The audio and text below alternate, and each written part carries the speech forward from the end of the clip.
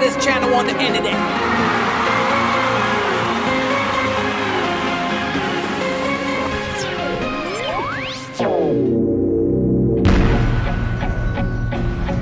How you doing, guys, and welcome back to part 2 of BOCA BASH 2022, and I hope you guys enjoyed part 1. We sure did. It was pretty exciting seeing everybody here enjoying themselves on another beautiful day out in the water. But now we gotta go back to work, this hard job that someone has to do it, and I kindly volunteered.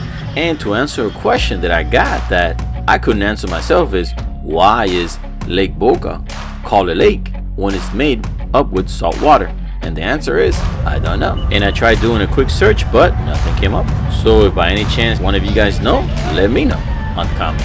And another question that I got from part 1 was, does the police harass the boaters? And first of all, I wouldn't call it harass.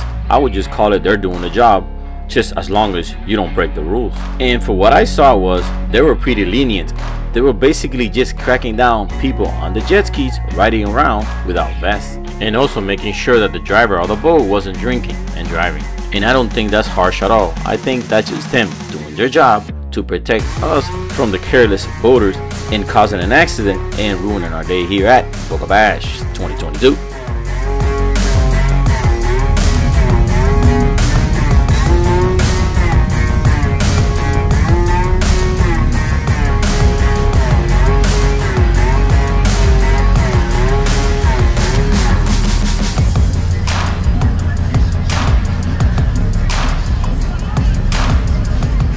Now here's something that was unexpected but yet entertaining. A few fans were calling over Fresquito, and luckily I had the camera running to catch the moment, and let's see what happens.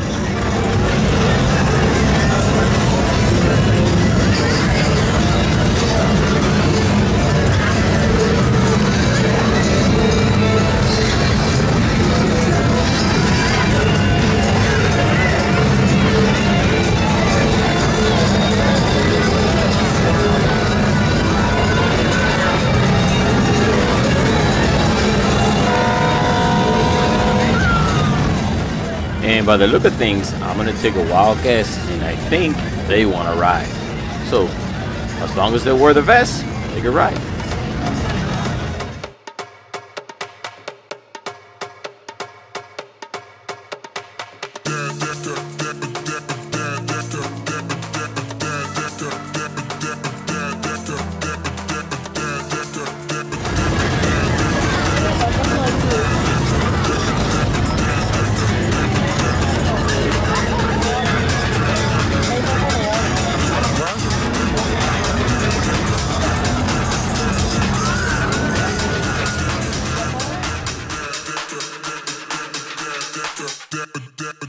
I guess we'll call this Fresquito jet ski taxi service around BOCA BASH. And this reminds me when I first bought my jet skis in the early 90s, and we used to pull up at South Beach and all the ladies wanted to ride. Yep, the good younger years.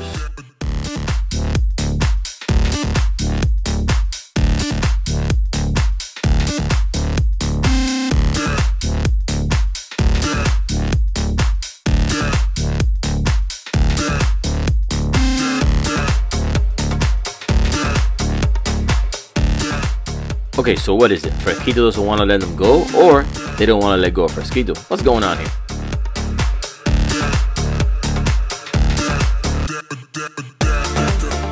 Well, he has a big smile, and I wonder why. And look at this, he's at it again. But I guess this time he's just dragging it along.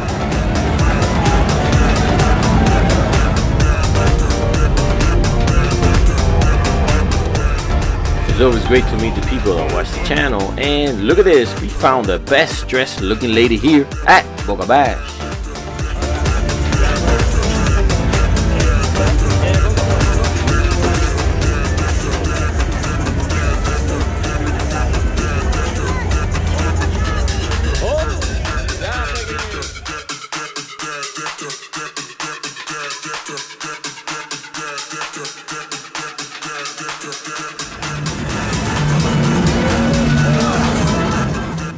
It's always a pleasure to meet the people that watch the channel, and especially on a day like this where everybody's having fun in the sun.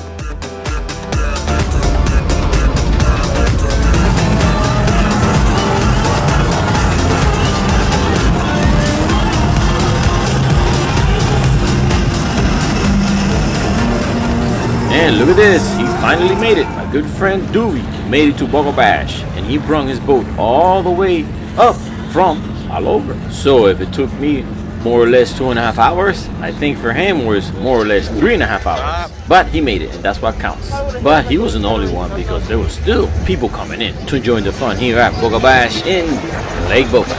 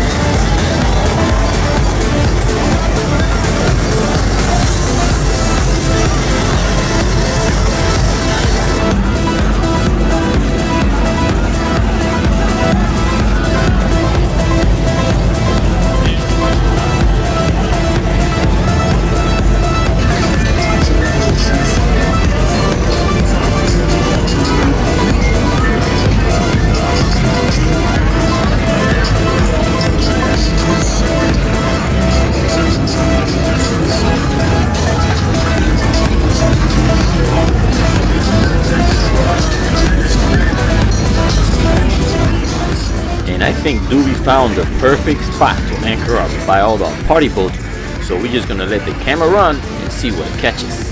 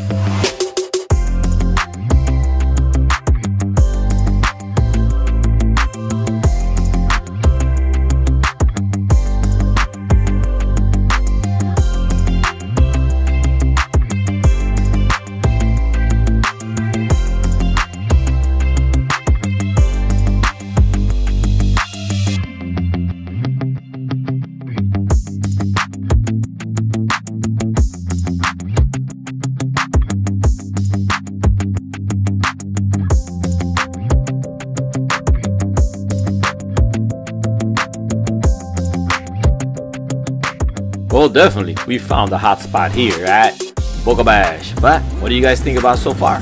Do you like it? Will you come next year? And if you are, remember, it's the last Sunday of the month of April. And beware that the ramps around here close really early. So if you're gonna travel up or travel down like we did, make sure you arrive early and give yourself enough time because the travel distance is pretty far if you're coming from Miami or even Fort Lauderdale like we did. And talking about traveling, well, right now it's about 4:30 in the afternoon, and I think we're gonna start to head back because our ride it's very long and very slow.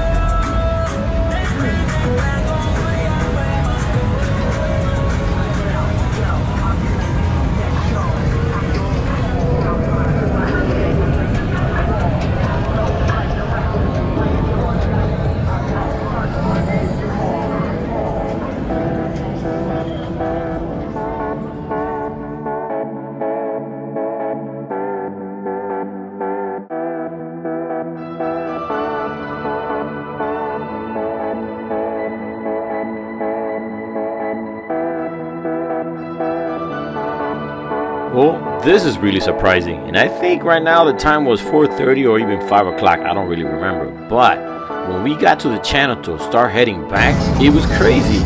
People were still coming in, but now boats are starting to leave, and it was a traffic jam under the bridge. And now that means the ride back was going to be even harder than before because we have to watch out for the incoming traffic and the traffic behind us.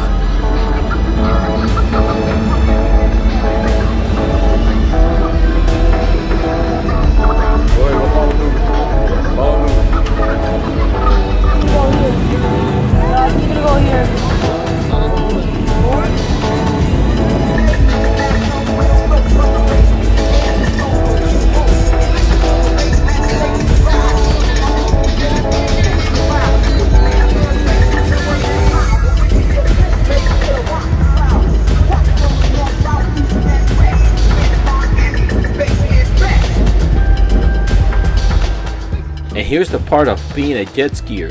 It's really hard because the big boats, it's really hard to see over the bows, so you have to stay out of their way.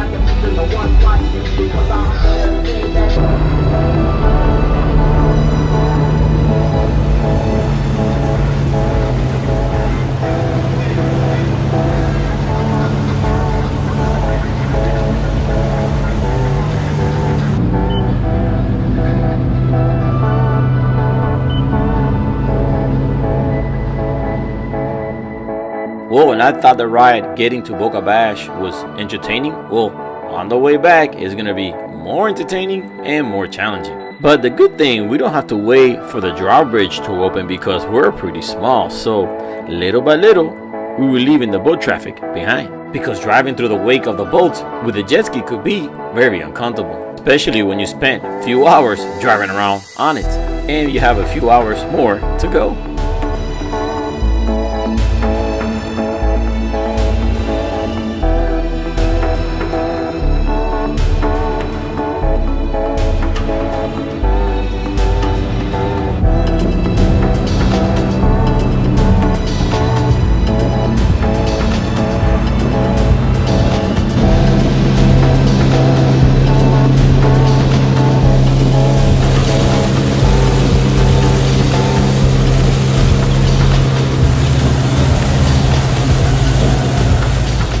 So yep, we did it. We made it to BOCA BASH, and now we're back to Fort Lauderdale within 2 hours and 45 minutes. And look at this. I guess Doobie's friends still got enough energy to keep going with the bash, but they're gonna need it because they still got another hour to go down to all over. While us, we reached our channel and heading over to the ramp. Well guys, remember to check out both videos, part 1 and part 2 of BOCA BASH 2022, and it was a pleasure taking you guys along for the ride. And let me know what was the best part you guys liked. Until next time, I'll catch you guys out in the water, and let's keep having fun in the sun.